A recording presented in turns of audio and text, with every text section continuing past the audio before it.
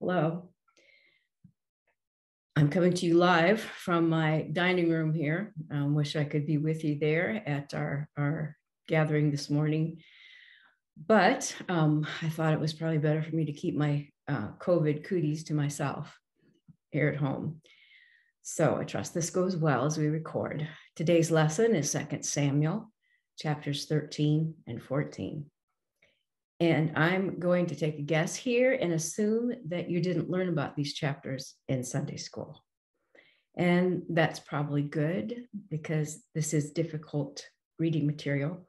Our study guide uses the words devastating and barbaric to describe the events we're covering. She explains that David's sins against Bathsheba and Uriah won't just be repeated by his family members, but will actually be exaggerated by them. So remember from last week, the prophet Nathan told David, the Lord has taken away your sin. You're not going to die. David's sin of murder actually was worthy of the death penalty. However, Nathan also told David that because of the utter contempt that David had shown for God when he committed that sin, that the sword will not depart from your household. So violence within his own family is the consequence for the wrongs he committed. And that's the focus for today's lesson. But hang in there. Even these painful stories are recorded in the Bible for a reason. And yes, we will encounter real darkness in these chapters, but the big picture of Scripture doesn't allow darkness to have the last word. And that's good news. Okay, let's pray together before we start. Lord Jesus, we come to you to tell you that we love you. We worship you as our Lord and our Redeemer.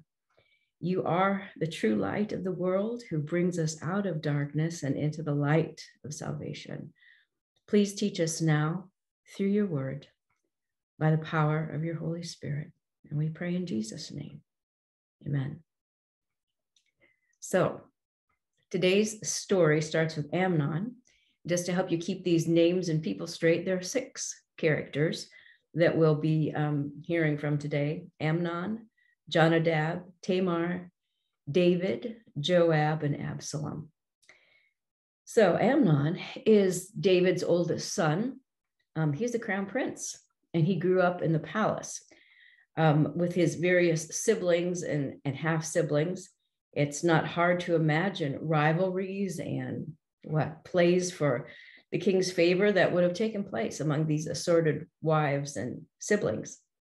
And Amnon first appears on the scene in chapter 13, mooning over his beautiful half-sister Tamar. He claims to be in love with her, but verse 2 shows that she's only an object of his lust. Tamar was a virgin, and that would have meant that she spent her time in a different part of the palace from him, from the men. Amnon, it says, was frustrated because she was kept in this separate part because he couldn't do anything to her. Okay, that's an ominous statement, and that foreshadows what's to come.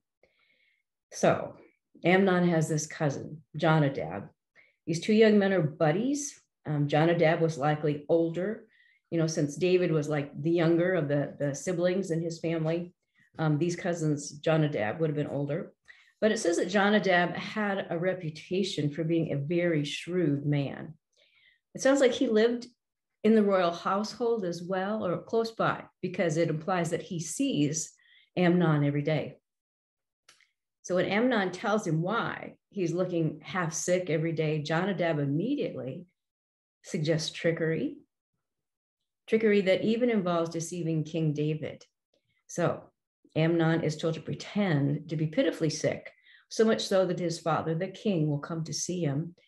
Then, Jonadab coaches Amnon that when his dad comes in, he's to request that Tamar come give him something to eat, something that she's prepared herself, so that I might watch her and then eat it from her hand. Verse 6. Okay, so David sends word to Tamar to go and fix some food for Amnon, and Tamar follows through. She does exactly as the king, her father, asks her to do. The result is that Amnon sets things up so that he's able to dismiss the other servants, and there's no one near then to hear Tamar's pleading cries that he not do this thing that should not be done in Israel. He rapes her. And immediately, all his so-called love for Tamar turns to hate. And he yells at her to get up and get out. Well, Tamar pleads with him again, begging him not to do her this even greater wrong. She knows that if he doesn't take care of her at this point, that her life is ruined. She's going to be an outcast. Amnon's response to her begging is to call his servant and ask the servant to get this female thing out of his room and bar the door on her. So Tamar immediately goes into mourning, covering her head with ashes and tearing the beautiful robe that she wore. Her full brother, Absalom, finds her in this state, and he quickly figures out that Amnon is the reason. Rather than taking her to their father, the king, Absalom tells her to be quiet and not take it to heart, and that he's going to take care of things. But Tamar was right. She lived as a desolate woman, contaminated and barred from society for the rest of her life. So David's response when he hears this. David's response when he heard all this, he was furious. And then there's a period. Well, we want it to say, and, okay, he heard all this, and he demanded that righteousness and that justice be done. He demanded that things be made right. But that didn't happen. Instead, the chapter goes on to say that Absalom never said a word to Amnon, either good or bad, but he hated Amnon because he had disgraced his sister. The chapter then moves on to Absalom's plot for revenge. And for 2 years, he lets that hatred simmer in him, and he's just waiting for the perfect timing to get back. And then, under the guise of a sheep shearing party, Absalom invites the king to his sheep shearing festivities. Well, somehow, Absalom has had the intel that David won't come to the party. Absalom also somehow knows that David has basically forgotten the incident about Tamar. It wouldn't be surprising, if Absalom had some spies deep in the king's household. Anyway, David lets Amnon go in his place. That's what Absalom asks. And then the rest of the royal brothers just sort of tag along. Well, at the party, Absalom makes sure that Amnon gets lots of wine so that he just, lets down his guard completely. And then Absalom orders his men to kill his half-brother. Well, there's a panic that follows, and the rest of the king's sons get out of there as fast as they can. Somehow things move kind of fast. Word reaches the palace that Absalom has struck down all the king's sons. But just as David and the household begin to weep and to mourn, their mourning is interrupted by none other than Jonadab, of all people. Jonadab announces that only Amnon is dead, explaining that murdering Amnon has been Absalom's intent ever since Amnon raped his sister. Then Jonadab says, look, the king's sons are coming up the road. It happens just as I, your servant, have said. So we can kind of, I would say, derive from all of this that Jonadab liked being on the inside. He hung out with Amnon, the crown prince, until it looked like he was out of favor. And then he took up with Absalom and did his spying and deceitfulness with Absalom. So Jonadab is despicable. Well, in all the hubbub, Absalom immediately goes into hiding, running to his maternal grandfather's household, which is outside of David's territory. When chapter 14 begins, then about 3 years have passed. And we learn that Joab, new character, Joab, the commander of the king's army, and also his nephew, can see that David has gotten through his grief over Amnon's death. However, he notices that David continues to mourn for or think over and miss Absalom, his other son. So Joab has a plan. He recruits a wise woman to speak to David, and she's supposed to dress up like a woman who's been in mourning for a long time. And Joab gives her a story to use. It's like a parable. It's about one of her sons being in exile because he murdered his brother. So Joab's counting on a couple things here. He's counting on David showing mercy to that exiled son, granting him safe passage back home. Joab is also counting on David seeing the connection between this woman's story and his own son, Absalom. Well, David not only gets the point of the woman's story, but also figures out that Joab is the one that put her up to it. So Joab receives permission to go to Geshur and to retrieve Absalom. But David only partially restores Absalom. He gets to return to Jerusalem, but he's not allowed to really be part of the royal family, and he's not allowed to see the king's face. It's only partial. Then we have these interesting verses in 25 to 27, which describes Absalom's extraordinary, unblemished good looks and his abundant hair, which was a sign of vigor in Israel. And these verses kind of sound familiar because they remind us of how Saul's looks were praised, and perhaps are meant to bring to mind that Saul's good looks didn't equate with good leadership at all.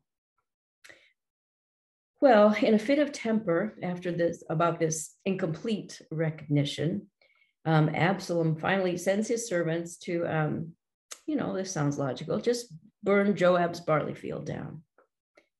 Joab confronts him about it, and Absalom complains that these drastic measures, had to be carried out in order to really get Joab's attention. So he wants Joab to go to King David. And in the end, King David summons Absalom. The son bows to his father, and the king kisses him, which is a sign of full recognition within the royal family. He's welcomed back.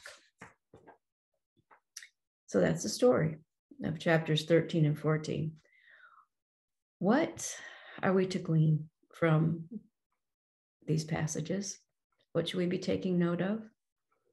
Well, first, I'd like to talk about Tamar, because she stands in shining contrast to the rest of the characters. She obeyed her father's wishes and tried to care for her sick brother.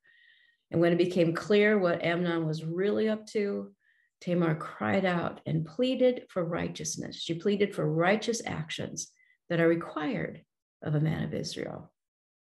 Tamar comes across to us then as the only righteous person in this story. It's difficult to think about the terror and betrayal that Tamar lived through. And statistically, she's not alone. After reading these chapters a couple times, I felt I should look up the statistics on rape and physical violence towards women in our own country.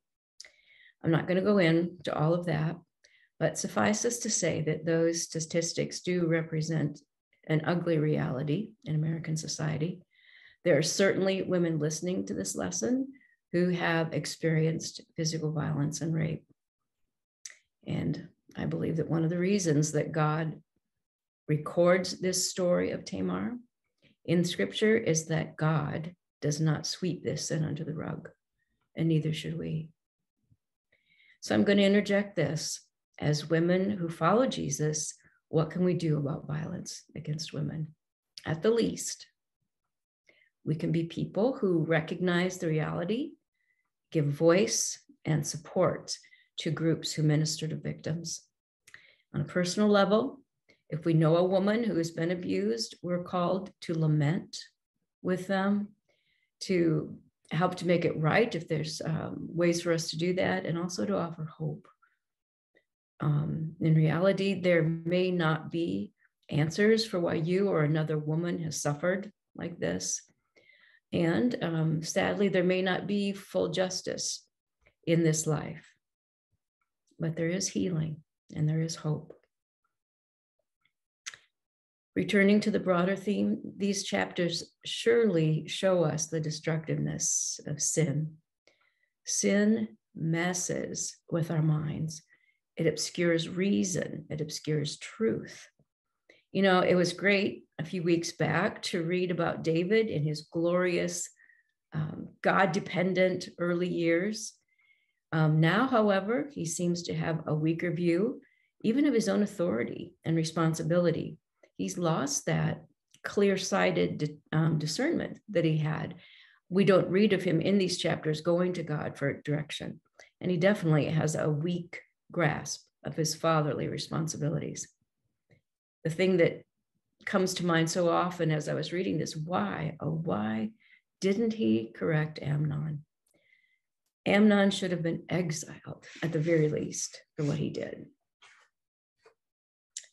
But how could he correct Amnon for sexual misconduct? And how could he correct the murderer Absalom even when he, David, was guilty of the same sins? David's sins have left him weak within his own family. He seems to be morally compromised. The two brothers then are poster boys for sin come to fruition. Absalom will add treason to his list of sins and die for it. Later on, yet another son, Adonijah, will try to steal the throne and will be put to death for that.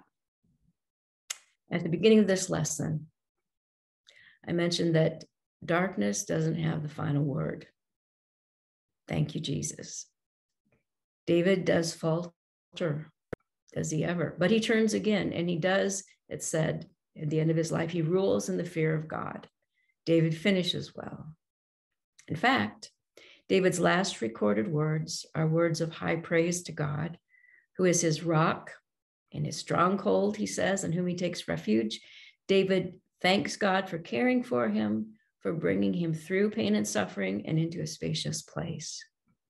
God also made a wonderful covenant with David that his kingdom would never end, and that a king will one day come from his line who will rule in righteousness and will heal the earth.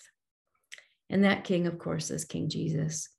Jesus, who does not leave his children ashamed and desolate. At the cross, God judged all sin, including the sin of those who harm his sons and his daughters. Jesus was raised from the dead, which means that the pain and abuses we've suffered have no power that compares with Jesus' coming justice. Darkness is defeated by light, and one day everything will be set right. Let's pray together. Lord Jesus, we worship you as our true King. We live now in a fallen world where so many struggle with sin and the suffering that sin has caused. But we thank you, Lord, that you are holding us by the hand, leading us in spite of the confusion and strife we experience. Thank you that you remove the shame and the power of sin. Please keep us grounded in Scripture. Please fill our hearts with wise compassion. And we pray all of this in the precious and powerful name of Jesus, the light of the world. Amen. Thank you, and may God bless you as you go to your discussion time.